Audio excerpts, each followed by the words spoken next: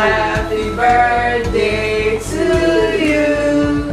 Happy birthday, happy birthday, happy birthday to you. How old are you now? How old are you now? How old are you now? How old are you now?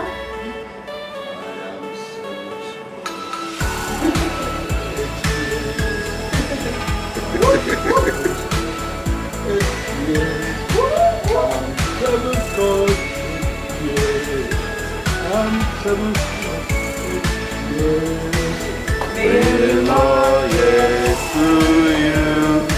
Many more years to you. Many more years, many more years, many more years to you. Happy birthday, Daddy. Hip, hip, hip. Hooray! Hip, hip, Hooray! hip, hip, hip. Hooray!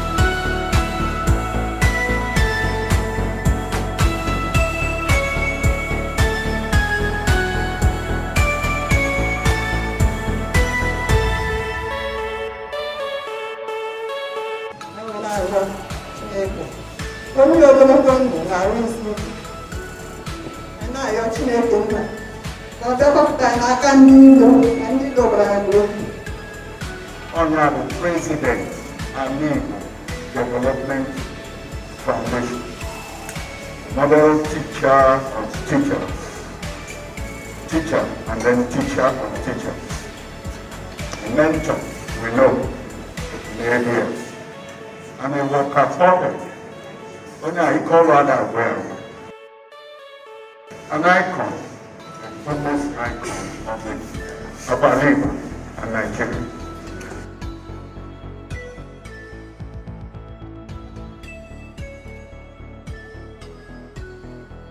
A man meant for this moment in Igbo land.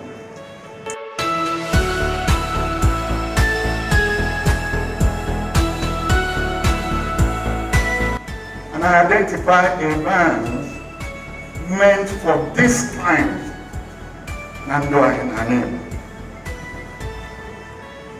Leadership style, audio, role modeling, exemplar, mentoring style, amiable. His depth and persuasive leadership and teaching.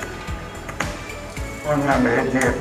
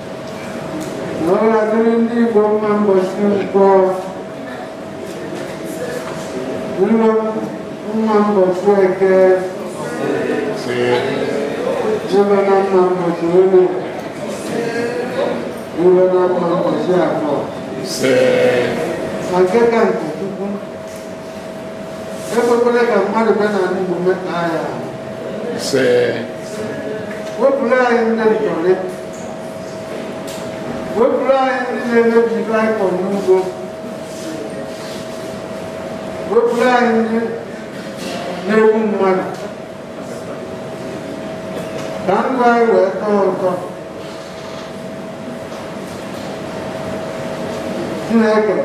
I don't know when they get married.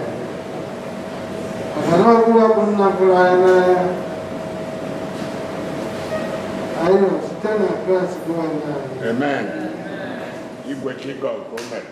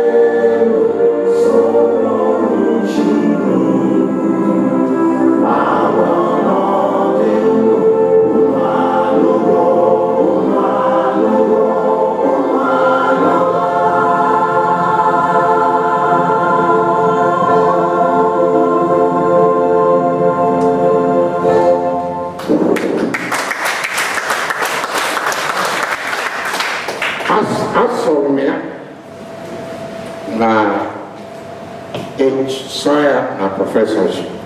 Marabun is decided. And the Kono Ansibono is decided. Takonoma, Peter and Andreas, Moro, Jesus was only 30 years. Okay, on top of that. So now we are going to go only sing my piano alive. Monograph, one. Ndabonia. So Boko, the whatever program, no more can be protect equal data without the boom if Onya celebrate. Or if engage Wobelo and the labor. Dear friends of Ikengawan, gathered here to celebrate the joyous event of his 78th birthday. I sincerely salute and welcome all of us. Now, certainly we have to say significant things about the Ikengawan, because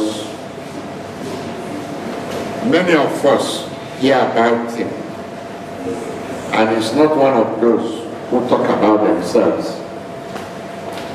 So that even what Igbo are going into in Nigeria today, all the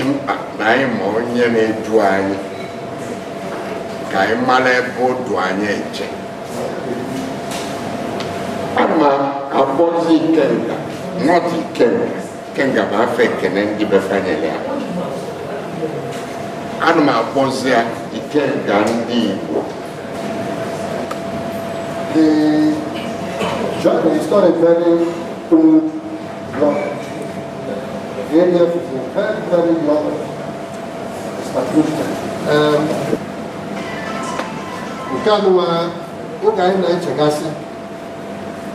That's the federal government bank, and so or the given guidance channel federal government. On a young wasn't we decided that we can help ourselves. Not only will we get all these investments are asked all over the world and the country. Every will keep never that they are small to buy. And you want to square high. So we started the Akunono project. We are very grateful to God that since I began, a number of people, even states, have taken it on. So, in I get up to Kenya, and then when I tell Mananke, Kata, this problem of insecurity, you know,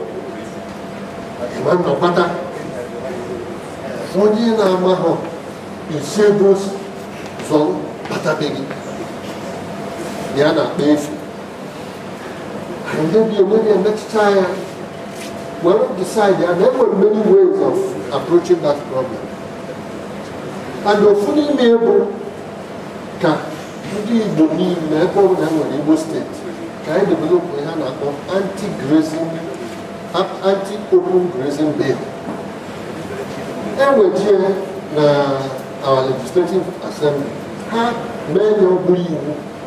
You know, meaning that everybody from every on your Naforia, on your village, as you work at jail behavior, arrest whoever is there, and you'll be acting within the law.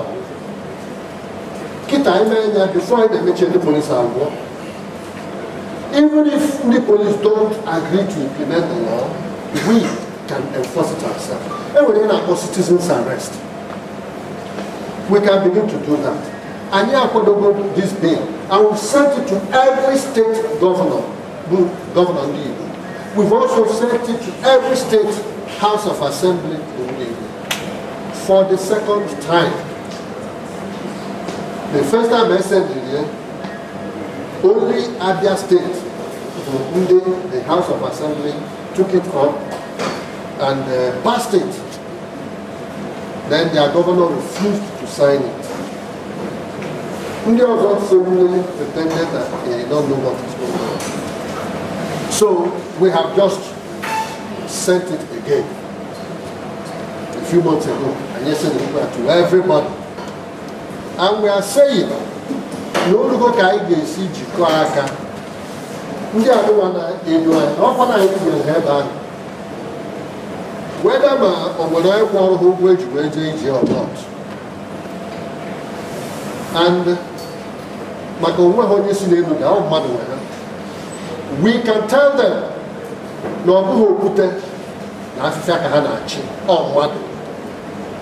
and if Namni will be in the before he passed on, awesome man, no money, nothing money be rich here. And also one year, or say God was not here. Yes, how we can do that with the Indiana channel. Respect time and year, but anyone decided I and a year. Who was that 9 year? Or Agadia, Tier. All the way, Ebanich, all the way,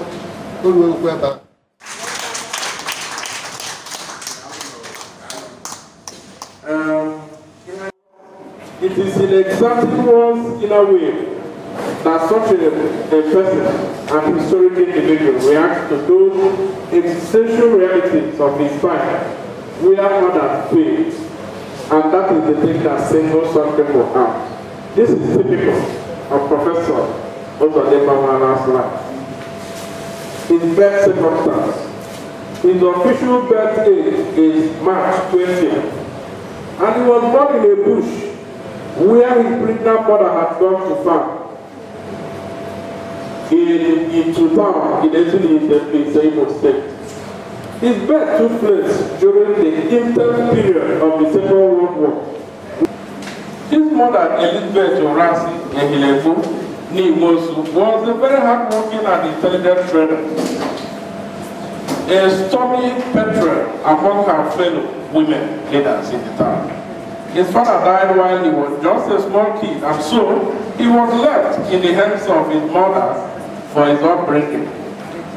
He remembers the struggle between him and his senior brother, Igbo, as to who should be in front of the other in the line of during the funeral tribute to his late father. His mother carried him in the womb for 12 months, breastfed him for 3 years before winning him. So you can see where the entire wisdom came from. He nurtured 3 babies as a babysitter before faith turned him from the path of a trader, which his mother, beloved mother, had earmarked him for, to start formal schooling. And this was at the point his senior brother had revolted against the idea of himself going to school, dropped his school uniform and ran to their grandma when he came out, protesting and insisting that it was his younger brother, not himself, who should go to the white man's school. Professor Nwala is a man of many parts, and each role he remains preeminent. He holds the chieftaincy title, the King of Itumbise, the only chieftaincy title he agreed to take. He is a father and holds a prestigious title of AZG. He initiated his 2 sons into the AZG title and helped them also initiated into as members of that AZG society. He has done a lot to promote Igbo culture and civilization, a measure of his commitment to the African cultural revival.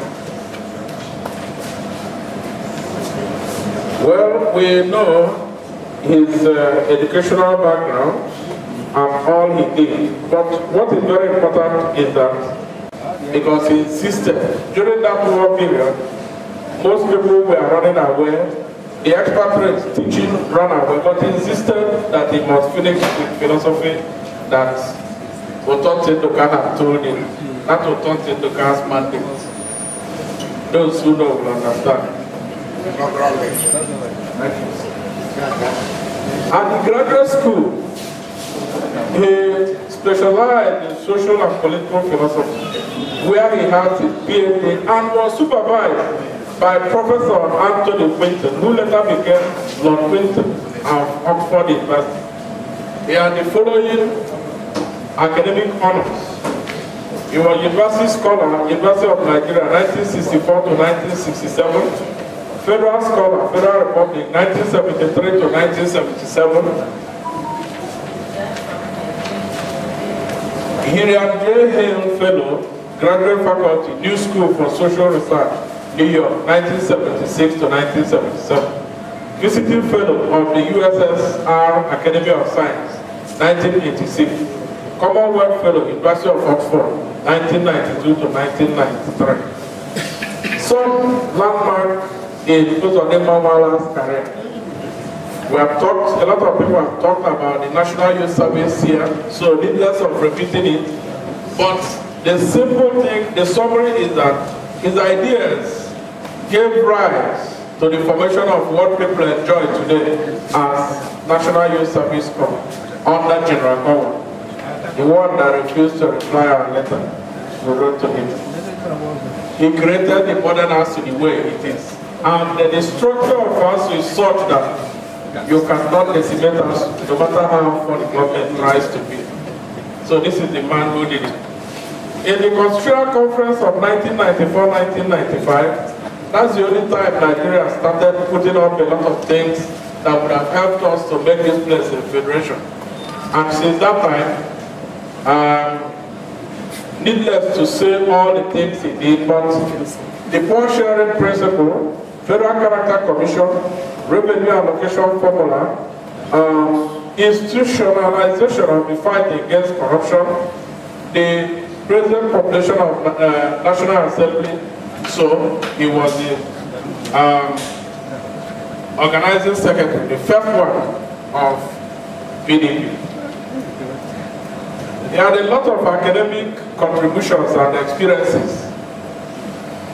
Benue State University, University of Abuja, National State University, Kogi State University. It was Professor Nwala who started philosophy in all those universities.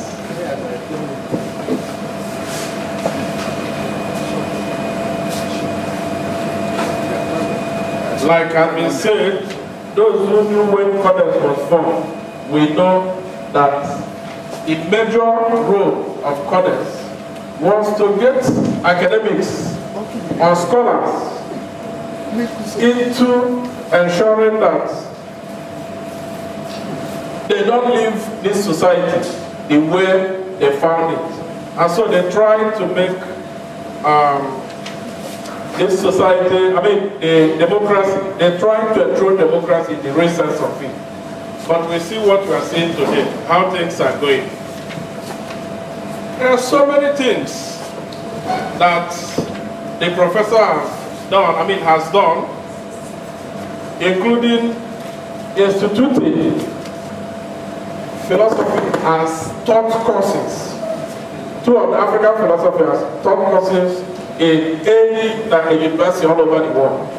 It is not just in Nigeria, but what you hear today as African philosophy was created when others in philosophy, there's this thing we call the Great Debate that ran for 20 years, where African philosophers were pondering on whether there was anything like African philosophy. Professor Nwala has created a department of philosophy, African philosophy alone, not the department of Western philosophy that we do in Nigeria. Well, they have talked about his involvement in A.D.F, so needless of going back there. But one thing here is that A.D.F is intellectualization of the Igbo man's problem. And today, I read one Charles Obu when he wrote a tribute, a birthday wish rather, to Professor T. Human. And one thing he raised is that he is leading an organization that is incomparable in our Igbo, parading a level of intellectuals that are indeed interested in giving Igbo man his pride of place. Professor Nwala is a family man because for him, the family is the social and spiritual foundation of human society. He is happily married to a writer, a poet, a lawyer, law barrister Mrs. Nwala Obioma Benenwa Ni Benjo. The family is blessed with children.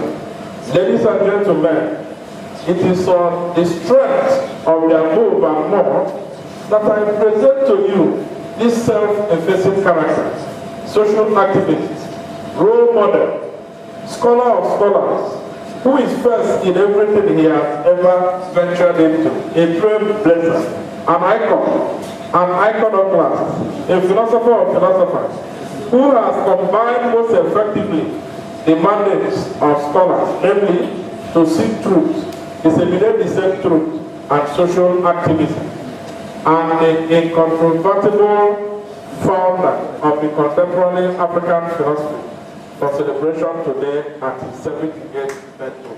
Thank you very much. Because Imam of Marine Ferdinand and Jim Monongoro. Another day.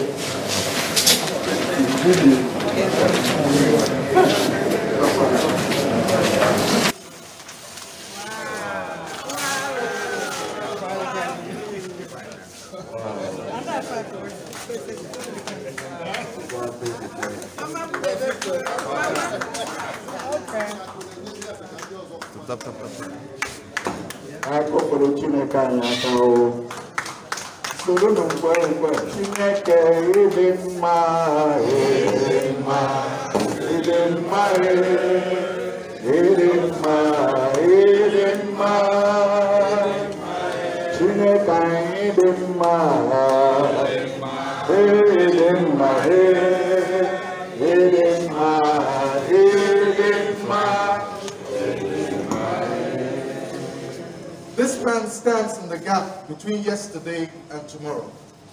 And in front of him, as you can see the rising sun over there, is a vision of a future with a radiant highlight, representing the light at the end of the tunnel.